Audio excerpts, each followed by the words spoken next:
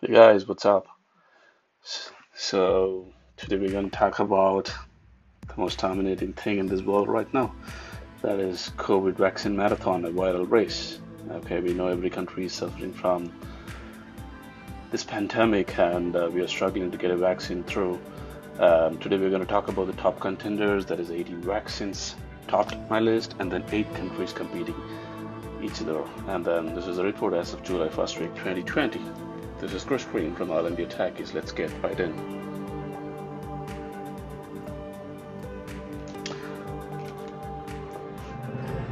Okay, so we go on to look at 3 types of data. One is the company name, and then the country of origin, which is very important these days, and the latest news or the latest talk about that, again as of first week of July 2020. Okay, Bharat Biotech from India, and they've already named the vaccine as Covaxin. These are in human trials in July, and there's some big news expected in August, precisely to be August 15. There is some big plan for this thing, and this is partnered with ICMR by the government of India. And the second top contender is Zydus, again from India, and they've also named their vaccines, that is ZyCoV-D, again in human trials, similarly expecting something big in August. Again, this whole table is not in any particular order, it's just data. And the next one is Moderna. Like everybody knows, it's a top contender from US. The whole world knows about Moderna. They are in phase 3 trials. That is about 30,000 patient trial has been planned for July. It was supposed to begin by now, but has been pushed for some reason and is expected to begin soon in this month. And then Novavax, again the big pharma giant from USA. They are slightly behind in the phase 1 trial, and then they have planned trials partnering with multiple countries. And then Inovio, again a big name from USA. Phase 1 results have been announced and things look good for them, and phase 2 and 3 are set to begin soon in July. And they've kind of scientifically named their vaccine as INO 4800. The commercial name is expected to come out maybe different, or we don't know. The next guy in the list is J&J, that is Johnson & Johnson, a common name, again from USA. They are out for the big trial. Big trial, that's 30,000 patients or similar size trial planned for August, the next month.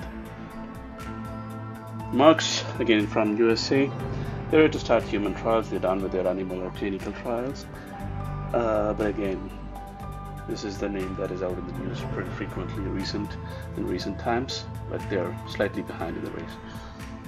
And again, the next few giants are Pfizer from USA, Biotech from Germany, and Fosun Pharma from China.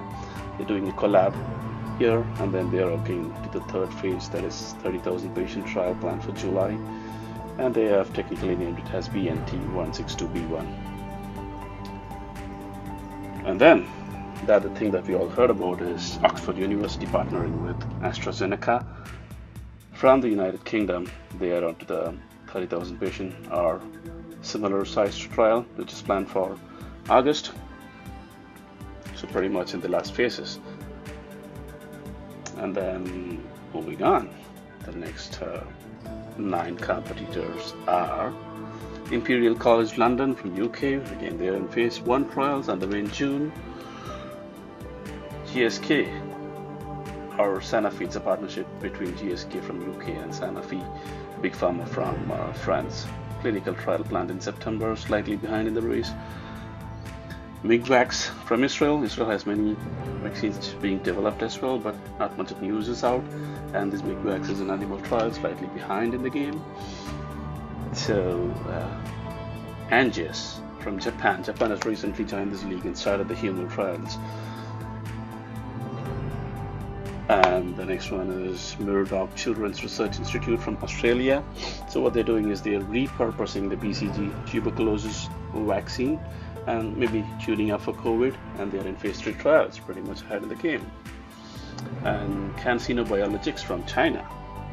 They've named it as 85nCoV, the technical name. It has been approved for Chinese military use for an experimental purpose. And then you have the big guy, Sinopharm from China. They have plans to large-scale human trials in UAE. And then Sinovac and human trials in Brazil.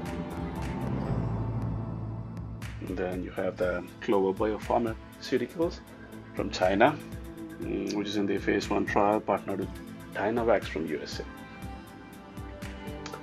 That's it, guys. Thank you for watching, and if you like the content, please hit the thumbs up button and let me know your views, share, and subscribe, please. Thank you. This is Chris Green signing out from all India Talkies. Have a good day.